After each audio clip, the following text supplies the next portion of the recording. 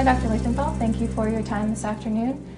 First of all, USCOM stands for Ultrasonic Cardiac Output Monitor, and we are an Australian-based company. We believe that hemodynamics are very important and that objective measurement of hemodynamics leads to improved outcomes and lowers costs. USCOM is the best non-invasive hemodynamic measurement system.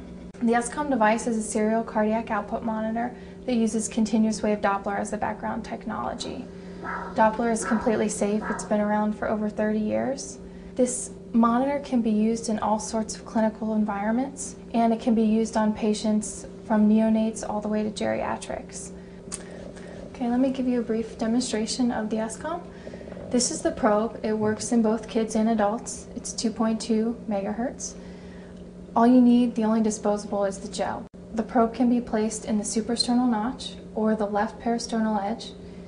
It measures flow either through the aortic valve when you place the probe here or through the pulmonic valve, so you can assess left and right-sided function with the USCOM, which makes it unique.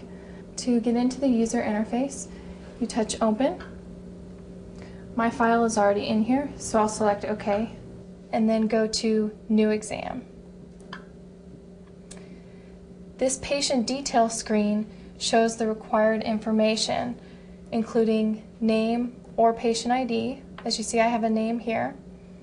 Height and weight. BSA is calculated by the device. OTD stands for outflow tract, and we have pulmonary and aortic.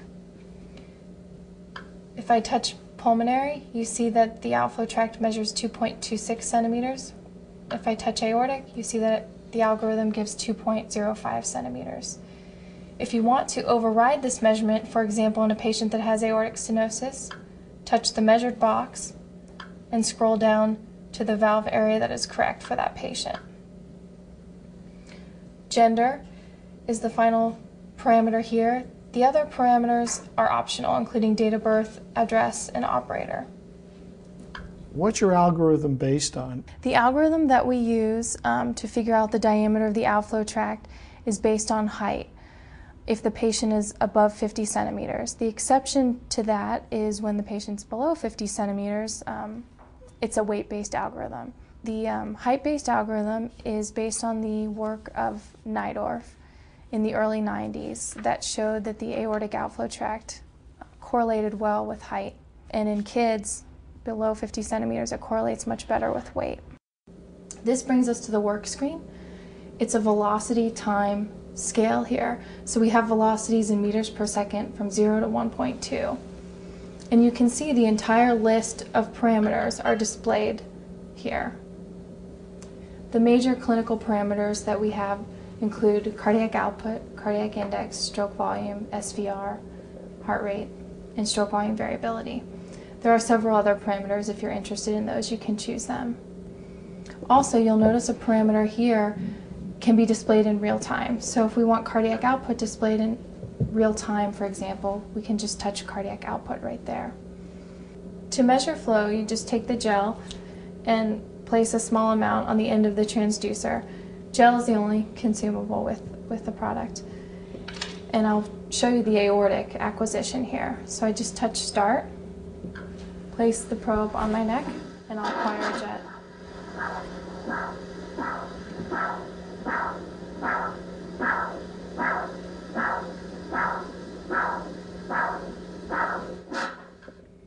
Once I'm happy with the signal, I touch Freeze, and you probably noticed the automated tracing system that was tracing over the profiles. That's called Flow Tracer.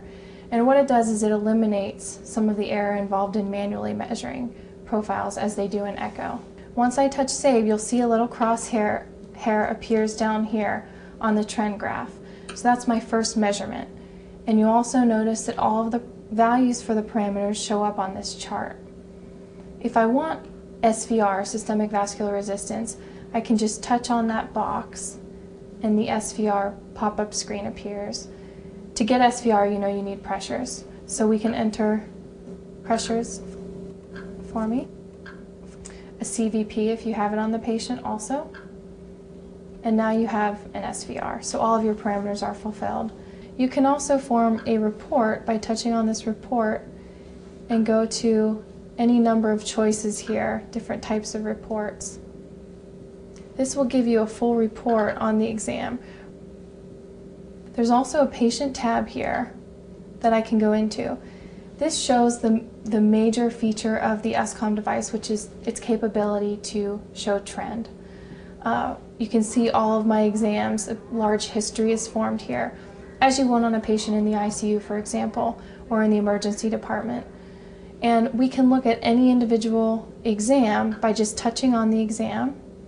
Another nice feature of the software is that you can select the number of parameters you want to be displayed. You can either have 4, 6, or 9. So obviously 4 allows for the biggest display of the numbers. It's a little easier to read. 9 just provides more information on the front of the screen. So we'll choose 6 for this example. And all the parameters above the line will be included in the display. If, for example, you want cardiac index, you just need to move it up into that group. When you're happy with that, okay. So now the display is customized for your use. If you're using it in pediatrics, for example, sometimes they're more interested in index measures and they'll put those on their display. Once you've collected all the data you're interested in, there are several ways to save it or download it, one of which is called a screenshot. So if you want this exact screen as is, you just place a USB flash stick in the back of the machine and touch print. If there's a USB flash stick in, it saves it. If there's a printer connected, it will obviously print. You can save the data in the form of an Excel spreadsheet. You can also go into the patient tab here to look at more of a history on the patient. As you can see, I have a bunch of exams saved on myself. And whichever parameter you're particularly interested in, whether it's stroke volume, cardiac output, SVR, we'll put it on cardiac output for an example here. You can look at the change over time. So if this is a patient that you're giving a fluid bolus to or a change in drug therapy, you can look at your changes over time with the idea of improving their cardiac output to the optimal point and not overfilling them with fluid, for example. Do you have any studies on accuracy? Has the device been validated? Yes, we have 2 published validation studies comparing the device with PA catheters and another one comparing the USCOM with flow probes in dogs. They all show very nice correlations. The device has also been compared with the CardioWest total artificial heart, and some of the original work was done in artificial circulation. What's the difference between this machine and my TE machine, my regular ultrasound? You can get cardiac output from TE or standard echo machine. The difference here is that the USCOM is used for trending measurements, and the echo machine requires a highly trained operator, sonographer, and a cardiologist to interpret the data. This is portable, much easier to use.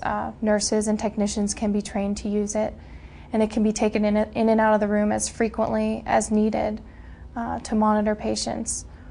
Whereas the echo machine is much more inconvenient to bring into the room at, in the middle of the night, that sort of thing. And it's also much more expensive to operate, much more expensive piece of equipment, and the operators are more expensive to have available. So you're selling portability, is that what you're telling me? Right. Okay. It's entirely portable. What about your battery storage time? What's your battery storage time? The battery lasts 2 hours when it's fully charged, which is another nice feature, making it more portable and useful in rescue type situations. So you have a teaching protocol for non-physicians as well as physicians? It takes about 20 to 25 patients that you need to practice on to feel confident in your use of the device. And we actually have a published study that I gave you there that uses what's called the Fremantle protocol. And this is a group of emergency physicians that had no ultrasound experience. They wanted to see how long it took them to have less than 5% difference in measuring the same patient. And they found that it took approximately 20 patients to reach that point.